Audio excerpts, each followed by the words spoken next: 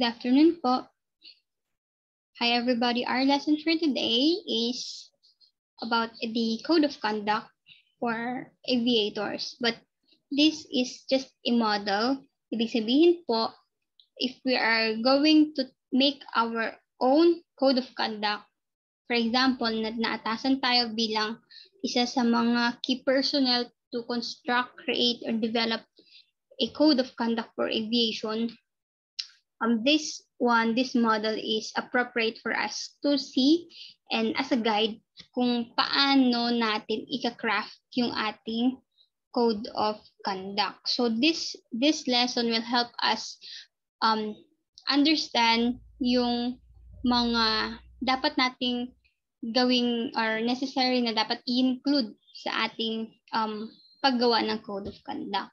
So last time sa discussion dun sa video, na-discuss natin yung mga professional code, professional values na dapat nating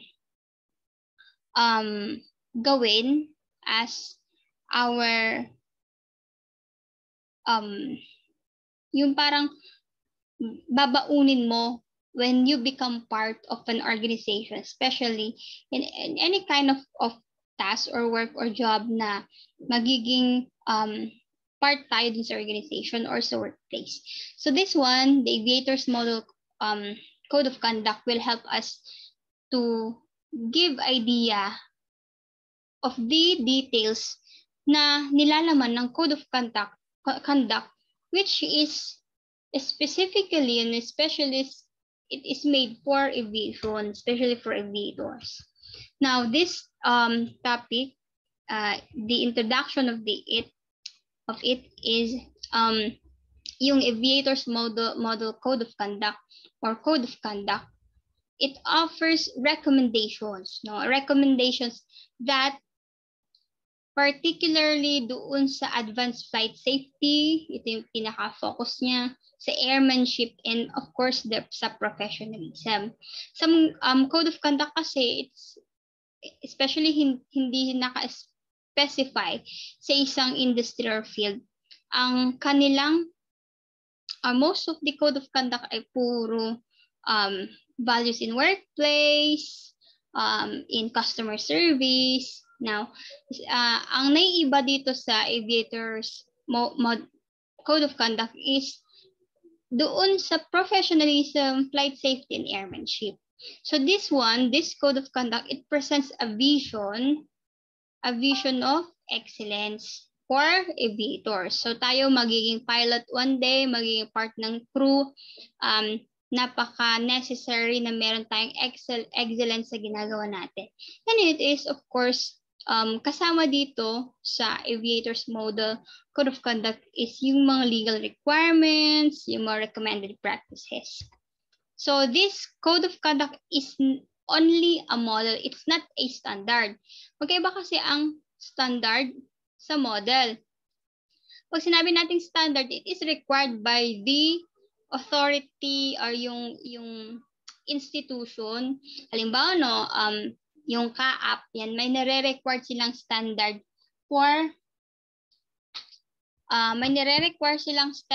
for the aviators processes and requirements.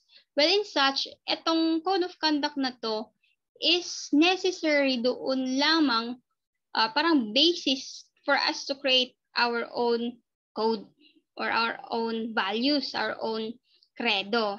So, pwede natin i-customize, pwede siyang i-revise, or sa revision of it, probably, if you're going to craft your own code of conduct, pwede nating i-revise yung kanyang title, pwede yung length of the code itself, and of course, yung organization.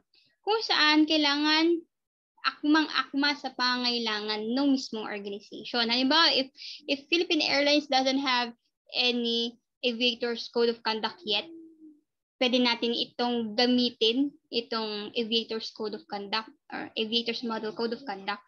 Pero, of course, i-revise mo siya. So here po, yung mga nilalaman for a particular code of conduct to be more effective, mas better kumbaga, is an aviator or those who will craft this code of conduct must have the fundamentals of flight, of course, the commitment, and of course, yung pursuit of professionalism. Now, there are several sections at meron tayong 7 sections for this code of conduct. I will discuss first the first 3 parts or sections, and the remaining will be discussed sa ibang video. So this practice, yung code of conduct mo, meron siyang sections. Sa kada sections niya, meron tayong, of course, sample recommended practices. I-mention first yung principles and then yung recommended practices. So these are the sections 1, 2, 3, 4, 5, 6, 7. So the first 3, the general responsibilities of aviators. The second is the passengers and people on the surface. The surface that is being mentioned here is of course the aircraft, yung sa airport, of course, and the facilities involved in aviation. And of course, yung training and proficiency. So these 3 first sections will be discussed first, and then the remaining 4 sections, the security, environmental issues, use of technology, and advance in promotion of aviation will be discussed in another video. So the first one, after na ma-mention or ma-explain yung principles, meron siyang backup na sample recommended practices. So ito pong sample recommended practices, ang nilalaman niya is yung sinasuggest na ways in applying the principles. So yung ating principles na nakalatag, meron siyang isasuggest na recommended practices, of which may be reordered. Pwede mo siyang iba-ibahin. Kung kokopyahin natin siya, pwedeng hindi mo i-follow yung pagkakasunod-sunod niya. Or you can eliminate some of those practices which are probably kung ano yung makakasatisfy doon sa requirement sa kada pilot, sa mission and vision ng organization, the aircraft itself, and of course the organization and flight environment. These recommended practices are not presented in any order of importance. Halimbawa, nakalagay doon ang mini-mention ay tungkol sa flight safety. It's not naman na dahil siya ang naunang na-explain, siya na yung pinaka-importante. Hindi po. So, meron tayong tinatawag na IFR or Instrument Flight Rule. So, dito sa Instrument Flight Rule po, usually, yan ay nasa dulo ng ating recommended practices. Now, may mga commentary po. Pwede tayong mag-read ng mga commentary, but I did not include the commentary dito sa discussion. You can check some commentaries sa www.secureav.com. Dito po nagkakaroon ng mga interpretative guidance and suggestions on how we can adopt etong mga code of conduct. So dito, pwede nyo pong makita yung mga published commentary para mas makita natin yung mga karagdagan. Halimbawa, may mga commentary dito from experts sa larangan ng aviation. So, available po siya sa internet. Okay, what are the benefits of this model, this aviators model of code of conduct? Ang kanyang benefits po, it highlights practices to support safety and professionalism, especially for aviators.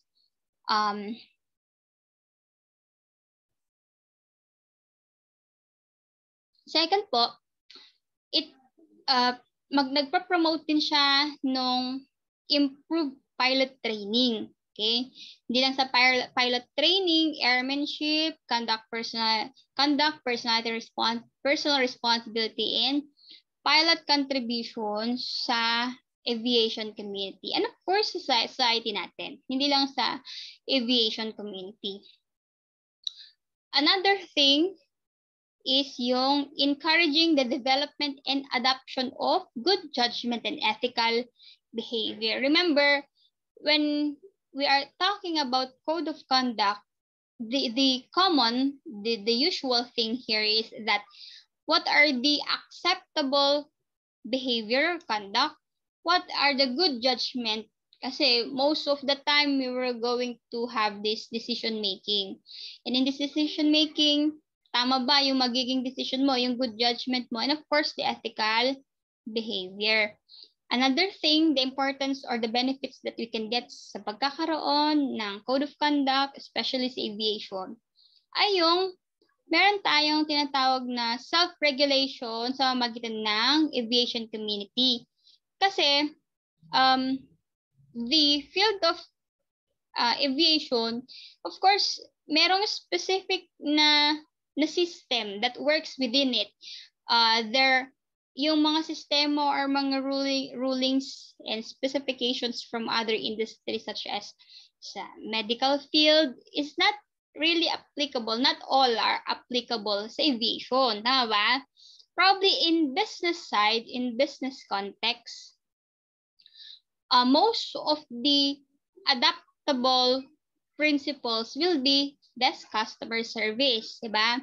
Pwedeng mga ganun, pwedeng ma-adapt yun sa aviation community. Yan. Yung mga government regulations, most of us naman, lahat ng industry, medical field, aviation, businesses, and others, sa agriculture and other industry. We always have this following what is the required by the government, especially complying sa regulations natin.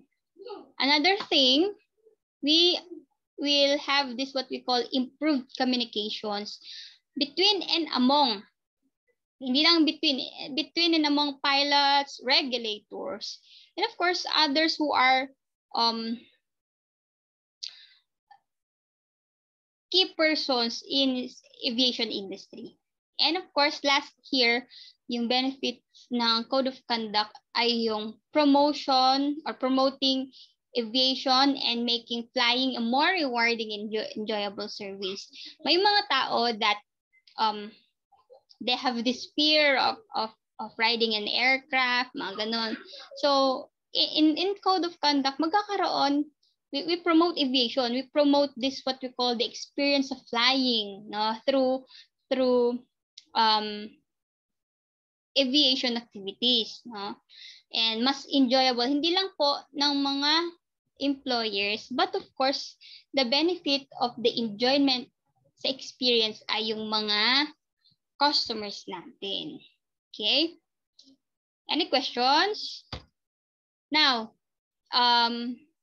mag-move tayo sa principles and recommended practices. So, ang first part na may mention dito ay the principles, and then after that, may explain natin yung recommended practices. So, first of the principle here is the general responsibilities of aviators. So, ano ba yung mga responsibilidad ng mga piloto? Okay. I am not a graduate of any aviation courses, but I have the opportunity na ma-explain sa atin. Probably, kahit hindi ka naman graduate ng pagiging piloto, itong mga mention na to ay maidi-discuss ko naman ng maayos.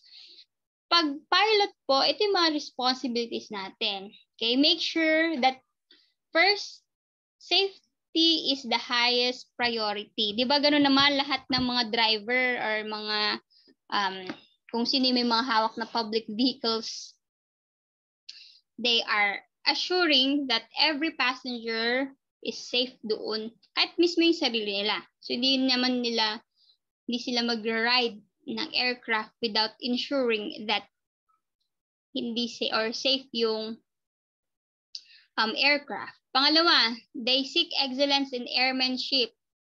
Of course, through our earning academic requirements, kailangan makapagtapos ka muna ng course na commercial flying or magkaroon ka ng diploma or certificate that you have this certificate, you have this license to be an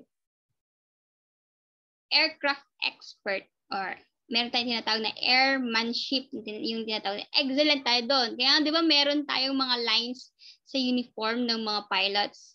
The number of lines in your uniform indicates your level, senior level, junior, and whatsoever.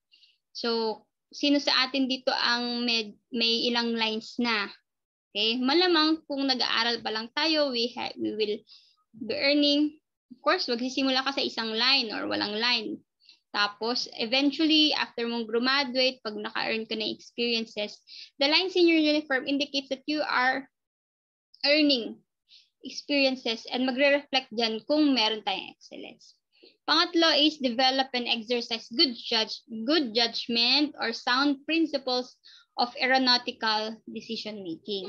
So, itong good judgment and sound principles na to, we will, yung good judgment and sound principles, our basis to make decisions, no? Decisions in terms of aeronautical activities, diba? And then letter D, recognize and manage risk effectively and the use of sound principles of risk management. Okay? So yung tinatawag nating meron usually kayong course or subject na risk management. Disaster and risk management, actually senior high meron na yan. Do we effectively implement or use these principles dun sa risk management? Halimbawa, merong mag-hijack sa eroplano. May risk 'yon, mga sudden or hindi nating inaasahang mga pangyayari. So meron tayong mga risk management activities and programs that is available or probably na ma-apply mo at may iwasan natin probably. Alam natin yung gagawin kung sakaling mangyari yon. Letter E, maintain situational awareness and adhere operating practices and personal operating parameters. So dito, sa letter E, we have to have yung situational awareness, no? Yung although kapag nasa aviation field na tayo, pag nandun na tayo mismo sa workplace, nire-remind tayo always na organization doon sa operating practices. Yung tinatawag nating SOP and GOP. Aba? Standard operating procedures and general operating procedures. Those parameters, no? Kung tawag dito, alam ba natin, inaalam, mini-maintain natin, i-memorize natin. Next, of course, this is important one. Aspire for or to professionalism. Alam, makita natin yung professionalism. Act with responsibility and courtesy. So,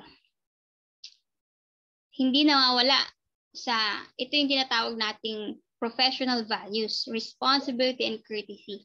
And of course, last is yung adhere to applicable laws and regulations. Laws that required by the government and regulations by the CAAP, mga ganong klase. We are complying with this.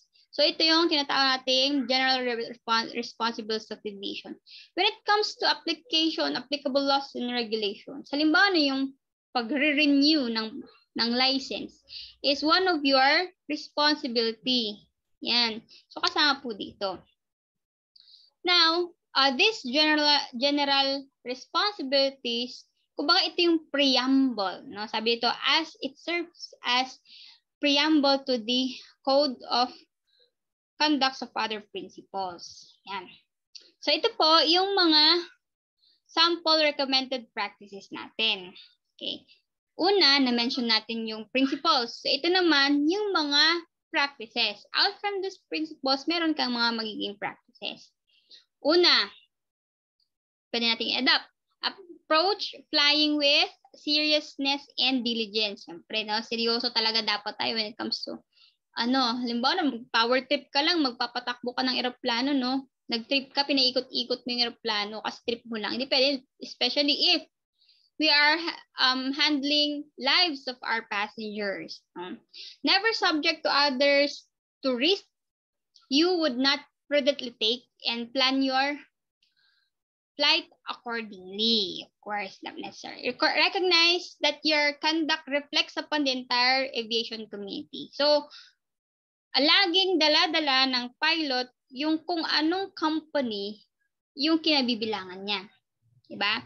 So, halimbawa, if ikaw ay pilot ng Philippine Airlines, tapos nakita ka na nakikipagbasag ulo sa mga ganitong sa bar, ganon. So, hindi naman yung sarili mo lang may kita dyan. Yan, nagtatrabaho siya sa Cebu Pacific. Yan. So, we are having yung the mindset of people is not nakafocus doon sa person itself, but doon kung saan siya nag-work. Okay? So, we have your conduct is the reflection of the entire aviation community. Understand and comply with the privilege and limitations of your certificates, licenses, ratings, and ensure endorsements are correct and current. So, yung mga, pag nagko-comply ba tayo, especially yung licensing, wait lang po.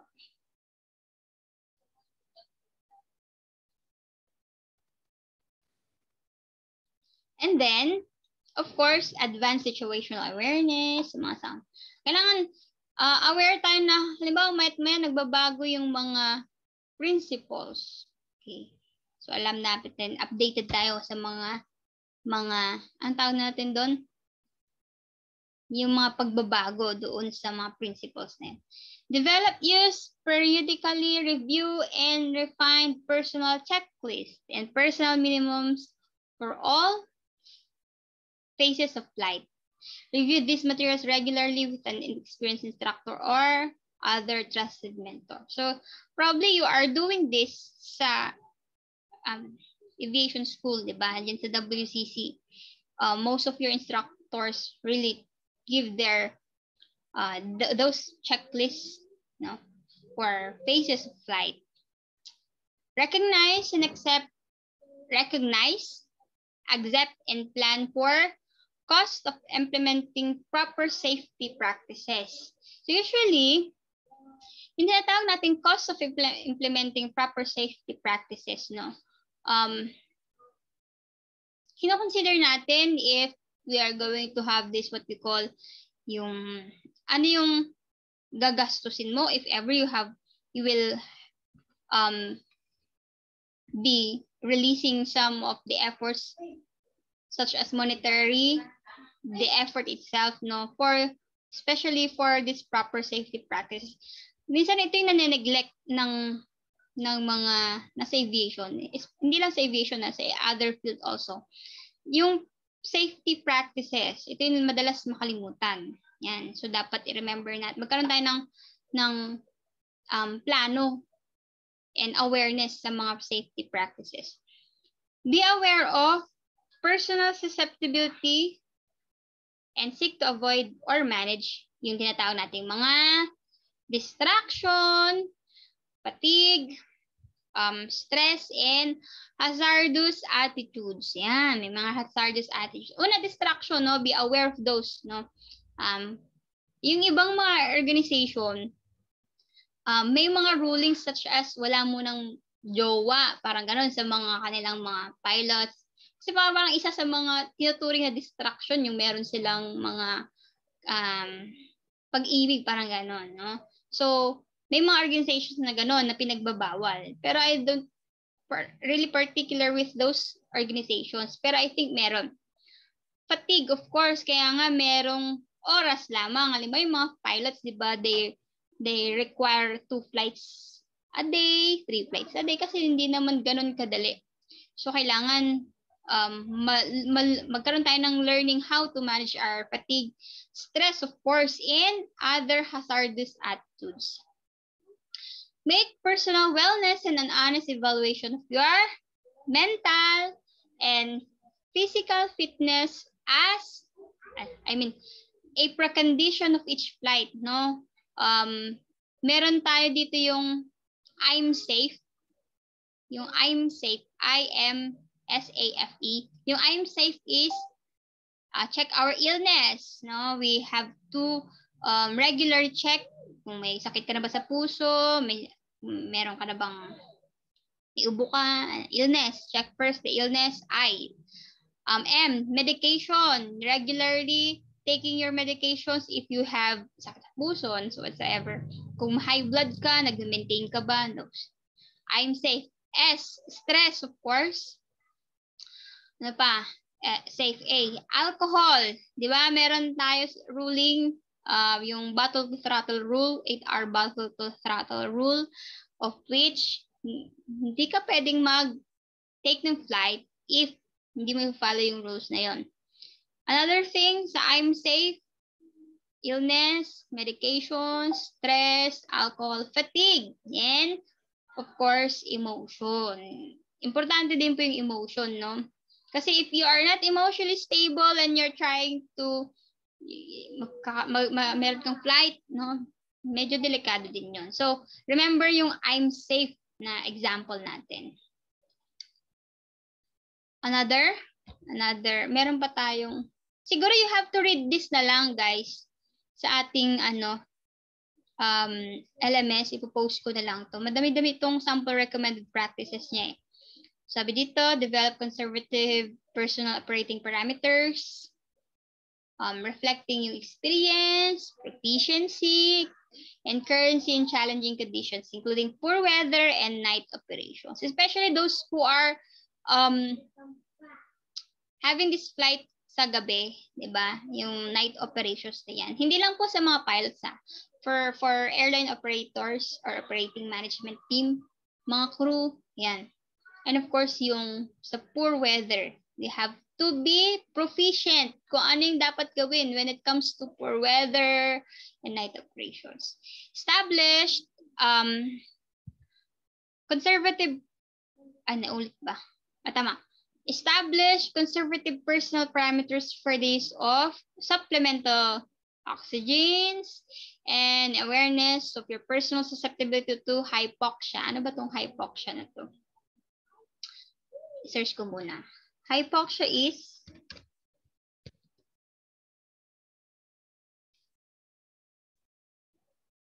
let's check the internet kung anong sinasabi sa hypoxia.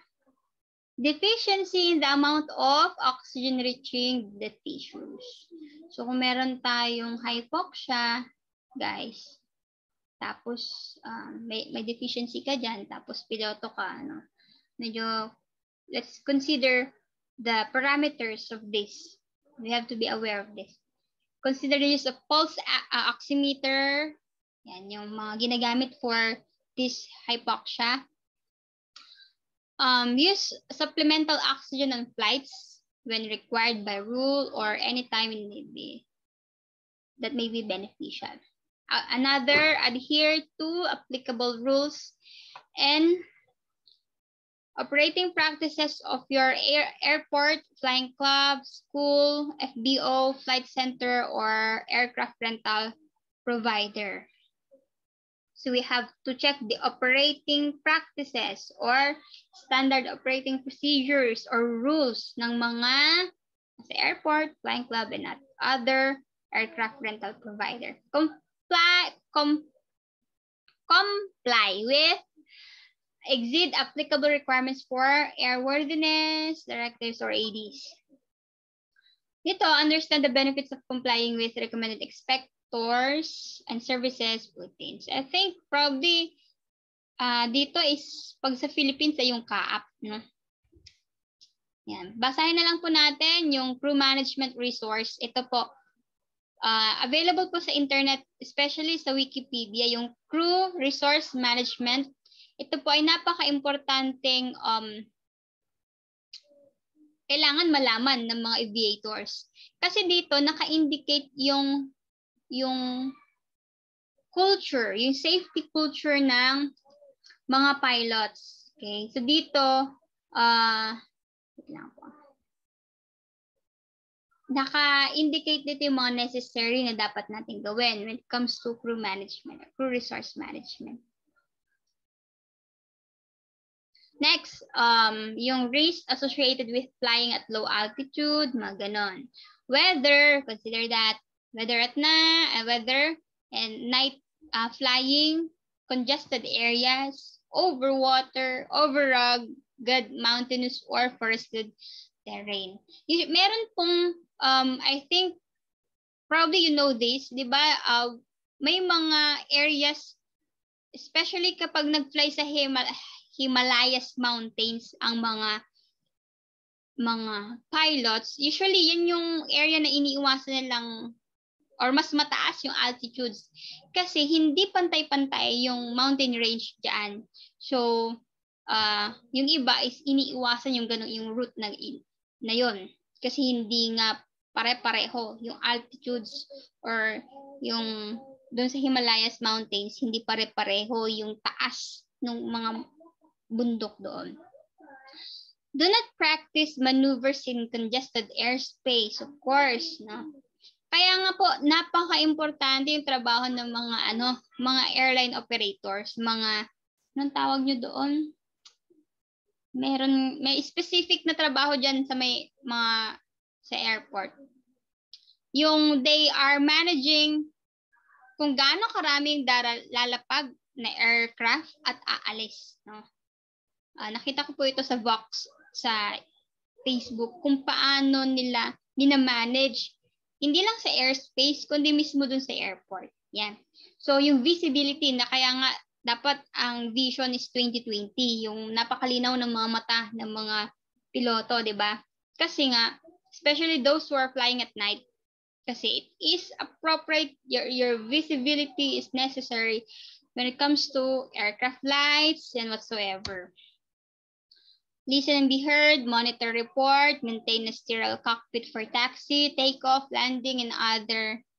These are recommended practices. Yan. So please read carefully of this sa inyong LMS. Second part na po tayo.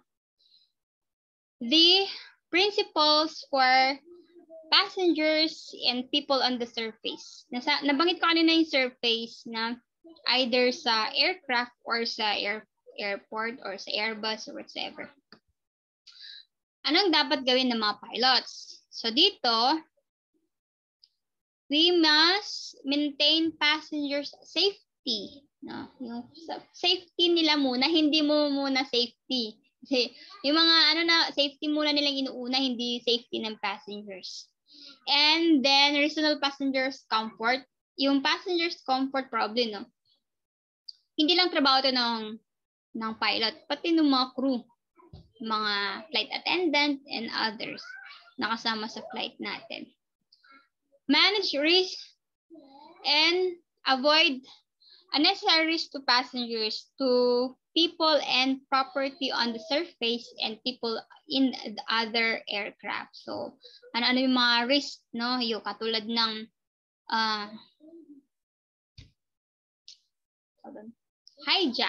hijacking. Those are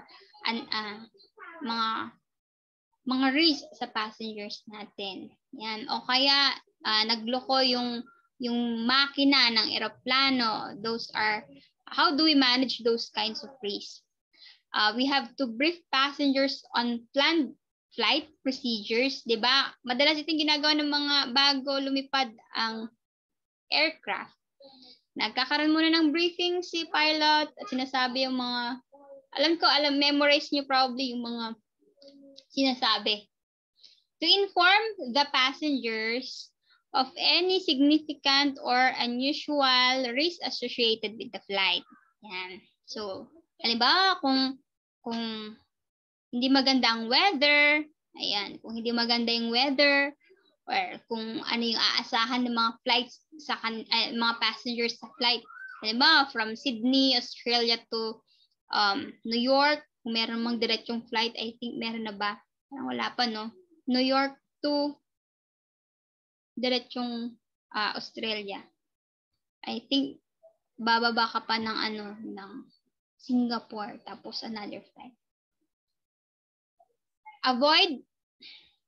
Avoid operations that may alarm, disturb, or endanger passengers or people on the surface. So, ano ba yung mga disturbance sa people or passengers sa surface natin? Okay? Kaya napakahigpit po, laging security sa airport, yung kung lalo na nung nangyari ang 9/11 attack. Of course, yung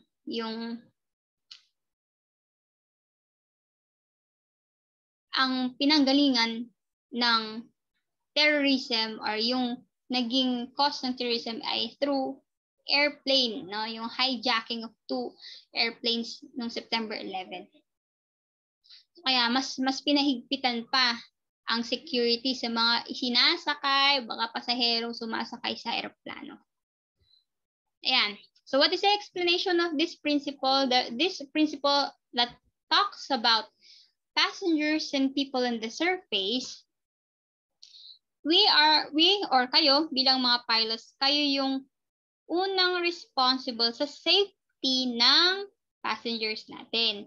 So, passengers place actually their lives on the pilot's hands. Tayong mga piloto, nasa kamay natin yung buhay ng lahat ng nakasakay sa aircraft, no? Baby, matanda, aso, pusa, kung sino may nakasakay diyan. So, alam natin yung bigat ng responsibility. And of course, hindi lang yung buhay, sarili mong buhay necessary yan. So, we have to include yung proper diligence or pinakamataas na care, no, sa ating ginagawa bilang piloto. Ayan. So, ito po yung mga sample recommended practices niya. So, keep your passengers safe. Pwede yan yung gamitin natin. Act professionally towards your passengers, no? May mga videos ako nakikita sa Facebook on how pilots do their briefing, no? Pati yung mga flight attendants, how they really show professionalism sa mga passengers. May nakikita ako mga flight attendants na may nagwawalang passengers or may Karen na passenger na nagbubunga nga. Napaka-calming how they do or how they manage that situation calmly. Improve safety margins by planning and flying conservatively. Yan mga example. Conduct a thorough passenger safety briefing for each flight. Tactfully disclose risks to each passengers. Address their concerns or anxieties regarding flight operations. Hindi minimension yung mga words na makakapagbigay ng panic sa mga customers, di ba? Ang sinasabi lang minsan ng mga pilot ay we have an issue, mga ganun, pero hindi sinasabing meron palang bomba sa yung hindi makakapagbigay ng sobrang stress and emotion sa passengers. Ayan. And then these are the following recommended practices: a certain flight experience concerned to each passengers, instruct passengers to avoid touching or obstructing critical flight controls, diba? Kaya napaka-necessary na meron tayong mga flight attendants. They are the ones who instruct mainly the passengers, no? Huwag pindot-pindutin yung mga ganito, ganyan, ina-assist kung saan pupunta, saan magsi-CR, saan whatsoever. Encourage passengers to serve as safety resources. So, identify nearby aircraft, ayan, organize charts and whatsoever. Okay? Last po, basahin nyo na lang po ito, medyo madami-dami itong mga recommended practices niya. Last for today, kasi we have another discussion of this next week. And next week will be our last meeting for this course kasi hanggang December 16 lang tayo. So December 2 ngayon, December 1 ngayon, pala no. Holiday pala December 8 sa mga may klase ng December 8. Isa lang naman. So recording ulit, no?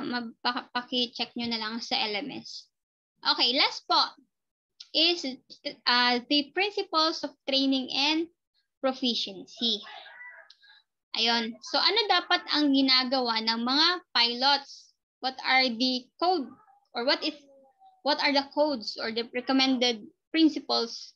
Not recommended, the principles actually for this training and proficiency. So, dito, we have to participate. All pilots must participate in regular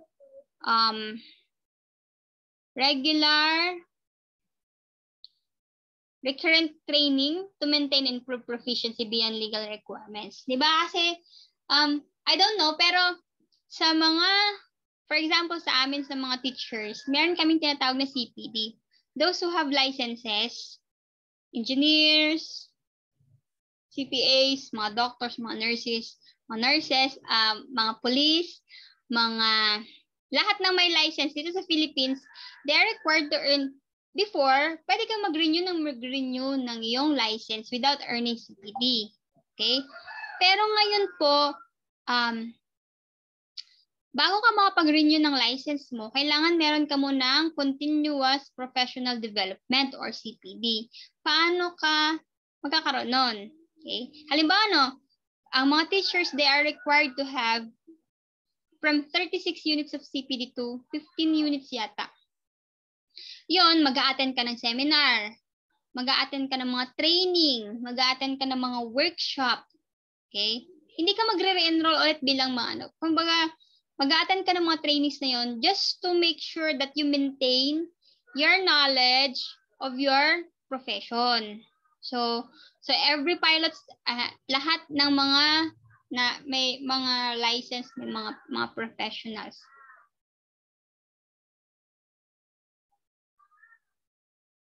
Ayun, we have to have this recurrent training to improve our proficiency. Pangalawa, participate in flight safety education programs. Meron pong mga ganito sa field of aviation. Remain vigilant and avoid complacency. Pag naging kasi, parang naging relax ka, no? Ano yun? Kumbaga, hindi mo malaman kung kailan kasi kapag hindi ka vigilant, no? I know someone when a person before, pag lumalabas kami, laging nakabantay yung mata niya sa paligid. Kasi sabi niya, malay mo may mangyaring masama, no, mamaya yung katabi pala natin, sasaksakin na pala tayo. Mga ganon, marong klase ng pagiging vigilant. And kahit na kumakain lang sa restaurant, mapagmasid siya sa paligid. Yun. So, ito example, sa atin bilang mga pilots, no, if we are not this kind of vigilant sa mga pangyayari, no, yung magaling makiramdam, tama ba ako? Halimbawa, no, sa mga passengers natin, mamaya meron na palang suicide bomber doon, no? So we have to check on that. Train and recognize and deal effectively with emergencies. Yan. So we are being trained and we are continually being trained sa mga ganitong klase mga iba't ibang klase ng emergencies. Prepare and review each lesson carefully, of course. Maintain accurate log to satisfy training and currency requirements. Okay. So, ang explanation dito, yung training and proficiency po, ito ay under ng aviation safety. So, sa aviation safety po, mayat-maya yung training, mayat-maya yung pag-check sa atin, especially kung we are still updated tayo sa mga sa training. Hindi nawawala po ito. So, it includes the air training and ground training. Importante po yan. Each contributes significantly to flight safety and neither can substitute for the other one. To be most effective, training must often exceed legal requirements. So these are the sample recommended practices when it comes to training and proficiency. So pursue a rigorous lifelong course of aviation study. Parang sa amin po, no, sa mga nasa academe, it's not alone that you finish your undergrad, halimbawa, Bachelor of Science in Business Administration. We pursue another level of education, which is Masters in Business Administration. Now, if you are not satisfied with the learning because you want to be excellent with your field, magkakaroon ka na ng training for, diba sa amin, Doctor of Business Administration. And then, meron pa isa doon, PhD, Doctor of Philosophy in Business Administration. Mga ganong klase. So, tayo din bilang sa mga piloto po, meron kayong lifelong course. Yan. Consider a training plan. So, dapat meron tayong training plan. Earning new ratings, certifications, and endorsement. Develop and follow a training regimen that incorporates the assessment of your progress, ensures your flight instructor or mentor communicates such assessment to you, and provides opportunity to your input. Ano pa? Invite constructive criticism. Importante po ito, yung constructive criticism. Why? You are not, dito, you are not, yung tinatawag na monopoly of knowledge. Everybody, hindi alone na sa'yo lang yung information na yun. There are things that you don't know that other people know, especially for those na instructor or mentors na aviation. So, wag nating isipin na kahit na senior pilot ka na is nalalaman mo na lahat. Okay? We have to have this what we call constructive criticism. Learn appropriate use of the aircraft flight manual. Okay? Yung iba kasi kahit mahusay ka na pilot, no? Hindi ka na nagbabasa ng flight manual, no? Yung mga ganun. So, we have to always check our aircraft flight manual. So, andito yung mga aircraft limitations, performance nung aircraft natin, plan flights, properly secure cargo, determine fuel requirements, calculate weight and balances. What else? Yan, madami-dami po ito when it comes to training. Pwede po kayong mag-check sa www.faasafety.gov. Ito po, they usually announce the safety meetings, literature and other commentaries or courses para ma-review po natin. So dito po, laging available yung kung gusto niyo pong magkaroon ng mga other ideas related to professional development in training and proficiency. Okay? So, ano ba ang mga laman nito? Dito sa sample practices din po when it comes to training, no? Understand and use appropriate procedures of event system, mga ganyan. Participate in FAA. Example ko lang po ito, yung mga FAA, yung wings. Yan. Check nyo po itong mga to. Mga importanteng necessary recommended practices when it comes to training and proficiency. Yan. Ito, stay current with diverse and relevant aviation publications. Uso pa rin po ang magbasa sa lahat. May mga publications, may mga napapublish na books, mga reading materials for training and proficiency sa mga aviators. Ano pa ba? Join type clubs, yan. Support organizations, yan. Na itong mga clubs na to or mga support organizations na to, you will learn from it, no? Magkakaroon ka ng ideas about your capabilities, your limitations, o kaya mga safe flight operations and whatsoever. Last na ba? So, yung safety and security, yung security ay di-discuss ko po next meeting. Mag-iisang oras na tayo. Complete the equivalent of flight review annually, yung mga ganyan. Ito yung mga recommended lang po. Hindi, ulitin ko, it's not the standard. Okay? It is a model. Kaya nga sabi niya, sample recommended practices. Ibig sabihin, you can adapt these practices and then, habang nagka-craft tayo ng ating code of conduct, pwede mo naman copyin, tapos i-revise mo lang. Which is, kung ano yung magsasatisfy dun sa pangangailangan ng buong organization. And of course, sa pangangailangan ng mga pilots and those crew members ng ating organization. Okay? So, I think I will end this discussion. Check nyo po yung second part of this. Yung security, ano pa ba?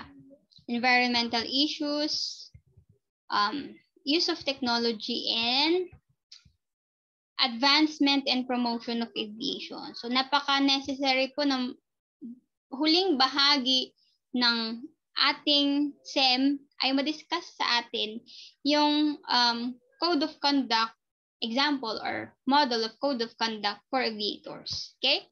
So, see you again for our discussion. Have a nice day, everybody. Mag-iingat po kayong lahat. Make sure that you submit the requirements needed, hindi lang sa subject na to, ganun din sa ibang subject. If you are still doing your defenses, take time to focus on that because that is necessary, that is important.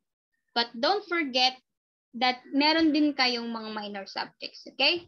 So, yun lamang po mga aking mga estudyanteng mababait. Make sure to check this video lesson sa ating LMS. Bye-bye everybody. Have a nice day.